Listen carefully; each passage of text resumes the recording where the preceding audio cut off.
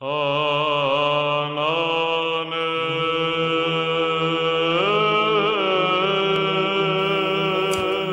there! Today we're going to talk about this pen, which is a Sheaffer Imperial 440. Someone gave this to me, I purchased a pen of him and he gave me this along with it, which is very nice. I love the pen, but I noticed something that is that needs a little bit of tune-up. There's nothing wrong with the pen, and just look at the nib, it's a beautiful inlaid nib, nothing wrong with that. But this is a vintage pen, I suppose. I don't think these are made anymore, at least not in this shape. And here you have a very nice old-fashioned converter. I'm going to take that out for a second. And what is the problem here? Well, this is an aerometric converter. For those of you not familiar with that, you see these in a couple of vintage pens. They don't always look like this, but the basic features are always the same. You have a pressure bar, and you have an ink sac, a rubber sac, or some type of material, rubber, or sometimes they use plyglass or whatever. But in any case, they use this rubber sac. Now the problem is that you may be able to see it right there. There is a bit of a hole, and if you push this, then ink sort of blubbers out a bit. And I may well have caused that problem. I'm not saying that the person who gave this pen to me did that. Of course, as a somewhat vintage pen, this stuff can deteriorate. It's rubber. So today I thought we were going to have a look at what you can do about that, because I've shown you how to resack a pen in my Waterman 503 video, but this is a little bit more difficult. I mean, it's a sack, but you can't access it because this plastic thing is in the way. You cannot get the sack out. So how do you get the sack out? Because obviously it's possible, but the question is how exactly would you go about that? Well, one tool that is really versatile and very useful for fountain pen people who want to do some basic repairs is a crochet needle. You can purchase these from almost any hobby supply store, or arts and crafts store. You've got some of those wool stores, or that kind of stuff where you buy pieces of cloth.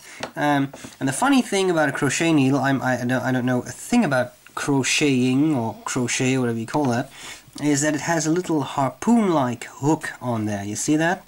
That's very useful, because this thing has a very small diameter. If you really want to know, I have some calipers here. Okay, so this is what, about 2 millimeters or something. That's really not a lot, that's very useful, because that means you can stick it in a lot of places. And one of the places you can stick it in is right there. You see that? It's going to fit in there. Now, of course, you have to be careful. I'm not sure whether you can actually hit the sack, poke at the sack, but that's not really a problem, because that sack needs to be replaced anyway. So this is the easy part. What you can do is, you see that little hole? In my experience, a lot of this stuff is actually just friction fit and not actually glued in place. If it is, if you can't pull it out, you can always try to heat this up a bit. But for me, I think I'm just going to give this a shot. So here we have the crochet needle. I stick it in that hole and I try to hook that hook behind the rim of the plastic. And I'm going to see what I can do in that regard.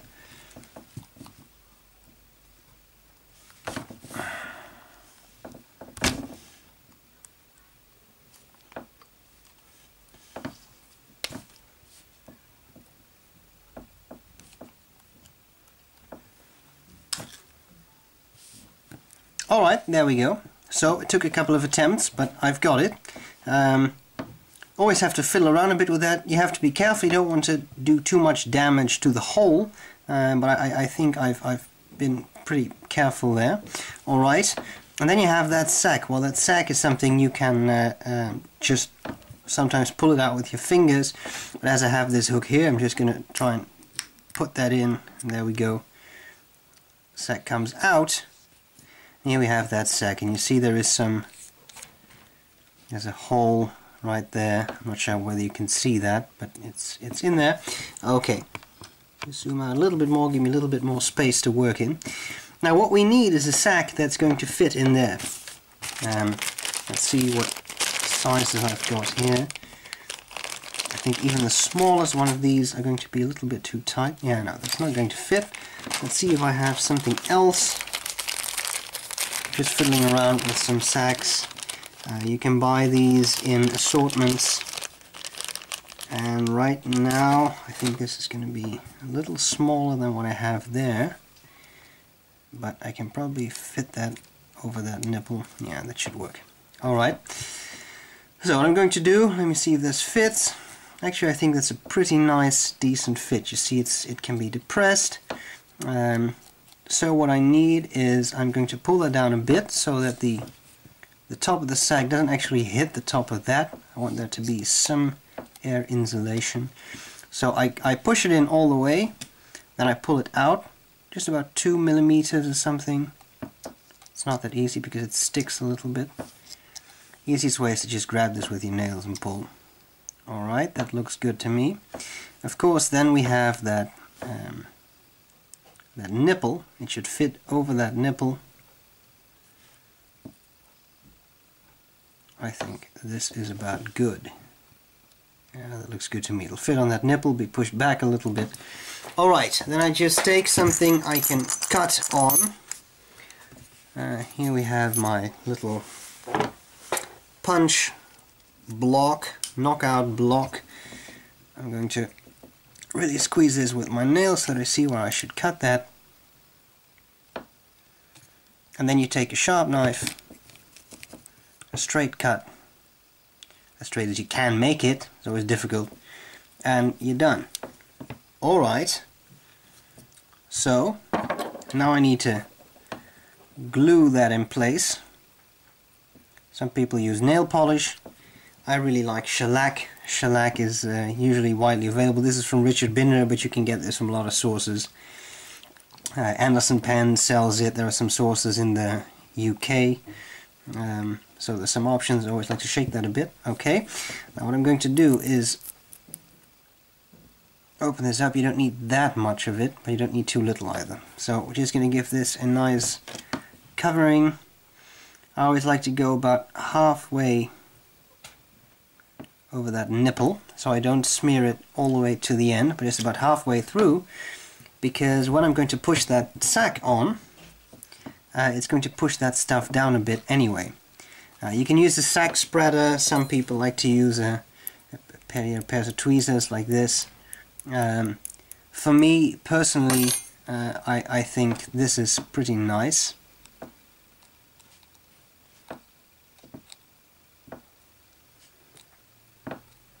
You see, you don't even need a tool. Sometimes it's easy to just slide this on there.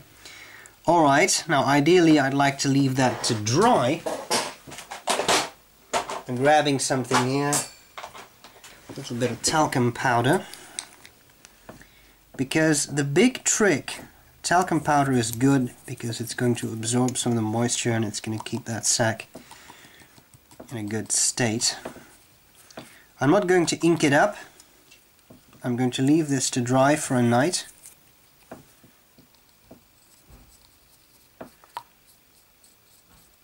There we go. Now something I will do, I was just powdering that. Something I will do, this will have to slide back on there, and that is not always very easy. So what I'm going to do is take a Q-tip, I happen to have one here. I'm going to take just the smallest bit of silicone grease. I'm going to put that right there. In principle, silicone grease shouldn't really do anything bad to the sack, and this is just the tiniest bit, just to make sure this slides in a bit easier. I've used a relatively small sack now, but sometimes, you know, the sack can give some friction and you get issues with that.